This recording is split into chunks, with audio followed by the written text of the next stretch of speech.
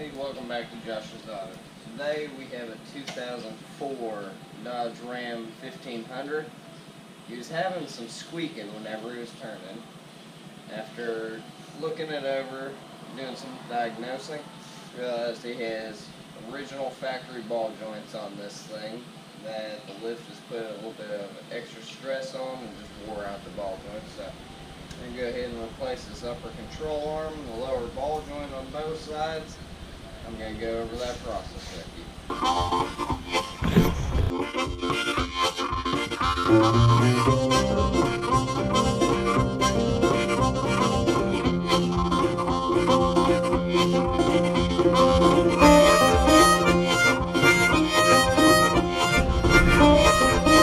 As you see, this thing is in fact two-wheel drive on it. It's got a big old lift on it. Probably about 6 inches worth of lift, but we're going to go ahead and take the upper control arm out. We got a couple bolts back here, and then our single nut that holds the ball joint onto this portion here, which is the spindle. So, and then down here we'll have to go ahead and take this one out so we can remove the spindle, pull it out, and go ahead and get the ball joint out. We'll go ahead and get started on that process. Something that makes doing this job easier is you can take the caliper and this whole bracket off in one piece. Get to the back side here, take the couple bolts loose on the caliper hanger bracket, go ahead and pull it back, secure it up, and then we'll go ahead and take the rotor off the front. That'll just make it a little bit lighter. So, and we can go ahead and leave the tie rod end on here. Just pull this over to the side and use a little tool over there to try and hold it up with the frame here. Try not to put too much tension on the steering and everything.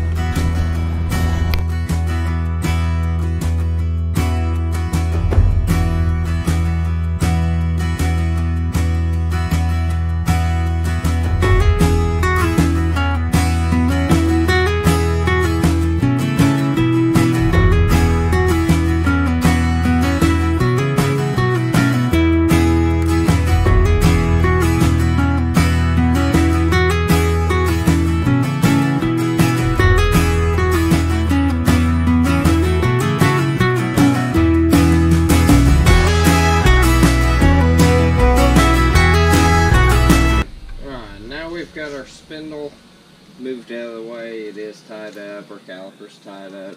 Both our upper control arm and our lower ball joint is exposed here to where we can get to it. The next step on this is you're going to need a press to remove the lower ball joint. I've got mine set up here.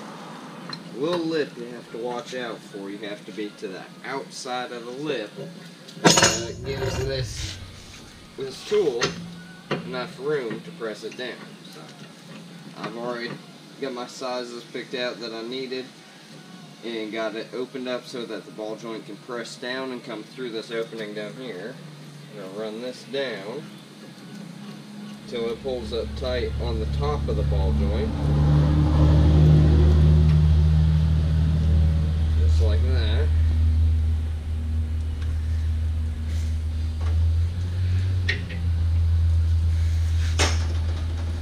Find the right socket here. Nope, wrong socket. Hang on, let me get the right socket.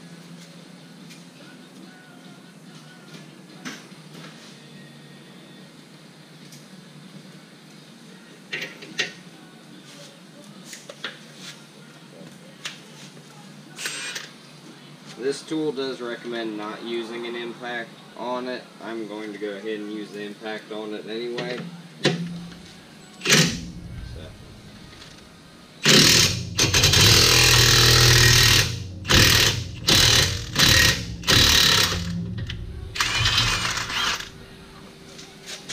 Just like that.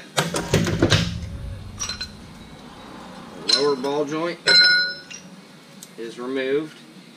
The trick with the new ball joints, whenever we get to put them in, I always put them in the freezer whenever metal gets cold, it contracts, just like whenever it gets hot it expands. So whenever you stick a ball joint in the freezer before you go to install one, you can let it sit in there about 20-30 minutes, just enough to make it cool. It'll pull in just enough to make the reinstallation just a little bit easier. So I'm going to go ahead and move on to the upper control arm. I'm going to unbolt it and get the new one and bolt it back in.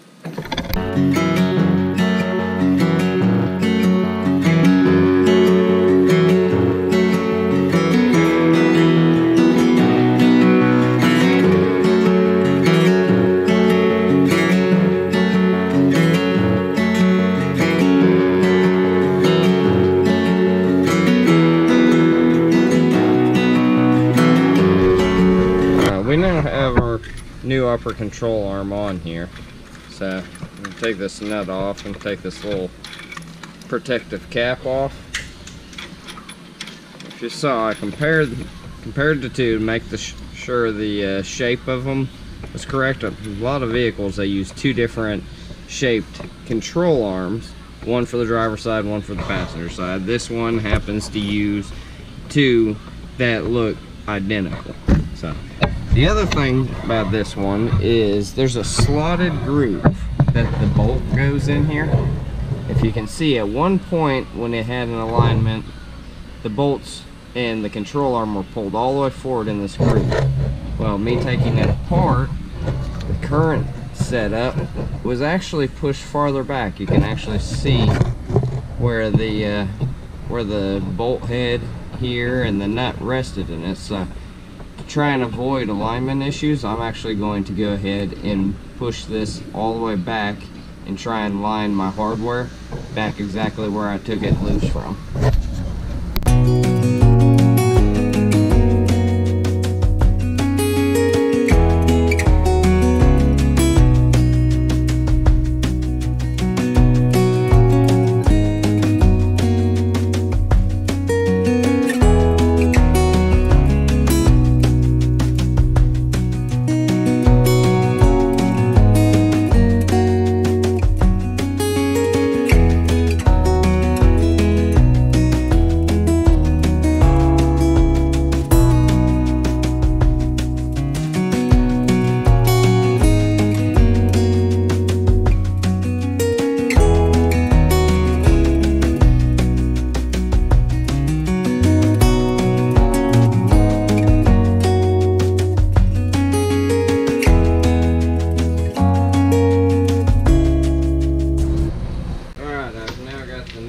Control arm in, the lower ball joint in, everything tightened up. The new lower ball joint, it changed the way it went in, so it's still pressed in, but it also had a snap ring on the top to go ahead and hold it more secure. And then on the bottom, it also had a cotter pin to go through the actual threaded portion to make sure this nut can't back off. Whereas this upper ball joint has a nylon lock nut on it, so it doesn't back off as well. Now that I've got it all back on there, I'll hook up my grease gun, put a couple pumps of grease in here. So the ball joints do come pre-greased, but I always like to add just a little bit more to them, just to make sure there was enough in them from the factory.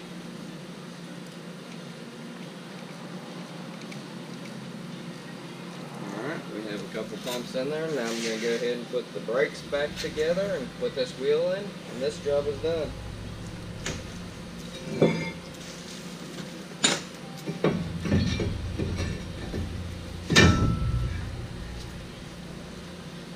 If this video was helpful,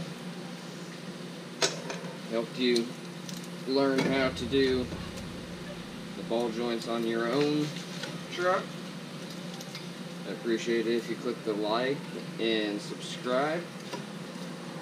Y'all have a good day. Thank you.